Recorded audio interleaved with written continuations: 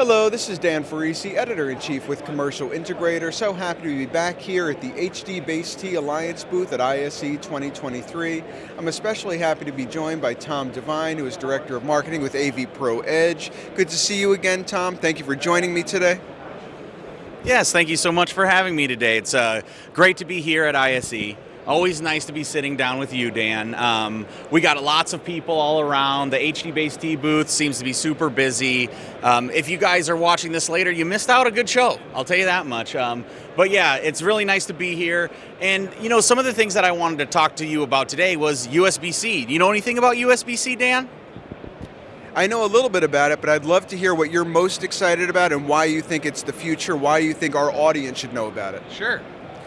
So, with USB-C, we're in the Wild West right now. So I have right here with me these 3 USB cables. They all look alike, but they all work differently. And so that's kind of the situation we are with USB-C, where USB-C is here to answer all our problems. We can do all of our normal USB stuff, that sending data one way, receiving data the other way. But with USB-C, we have this new connection type. So it doesn't matter if I connect it this way or I can flip it around, connect it this way.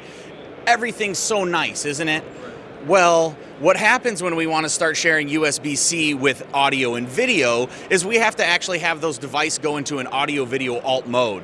And what happens then is these cables, they have to have all the different channels inside that cable. So if I was going to try to send audio-video over this USB-C cable, I couldn't, because it was built just for power.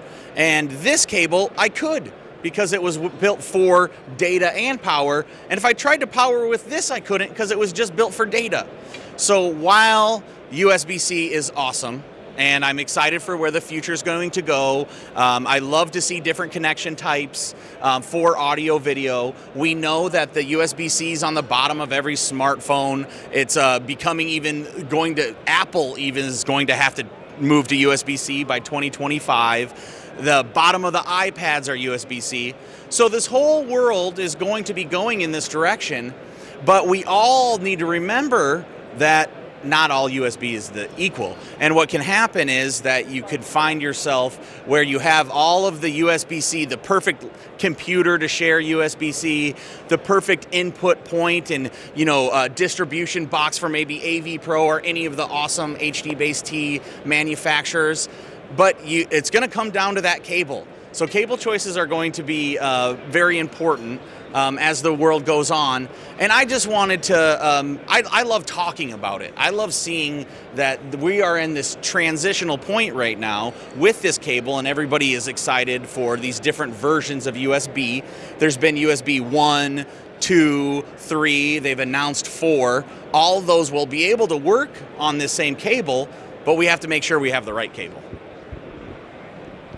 Well, I really appreciate that added context, and the fact that this is a time of transition, as you say, it's a time where evolution is ongoing.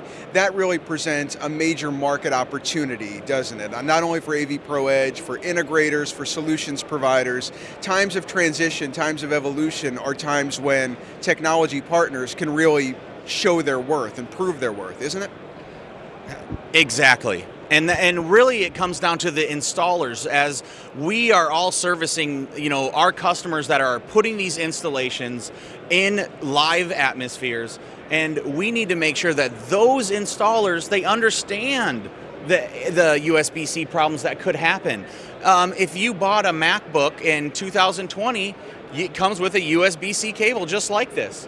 But if I wanted to share audio video with that, I wouldn't be able to. But if I bought one in 2021, they changed it so it can. So just these different variations and these, the different changes as we see the world go on, we see, technology evolve. It's really exciting, but as a professional trying to develop products, and as you guys trying to install these products, we want to set our customers up for success.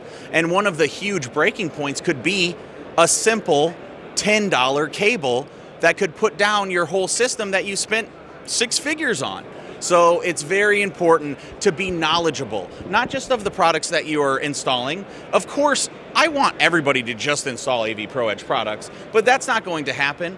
But I know what is going to happen is the industry is going to move to USB-C, not just AVPro Edge, but everybody. So us as an industry have to learn these differences between USB-C and the different types of cables, the different connection types, and the different signal types that are going through.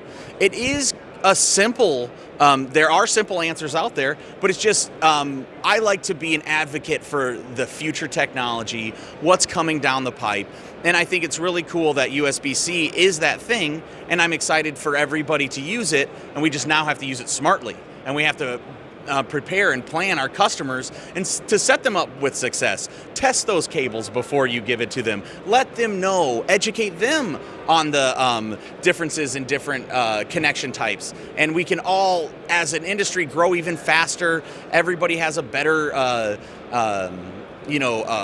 a time at the end of the day. Everybody is able to, use the solutions that we're all installing and developing in a simplified, smoother way if we're all under the same understanding when it comes to the technology.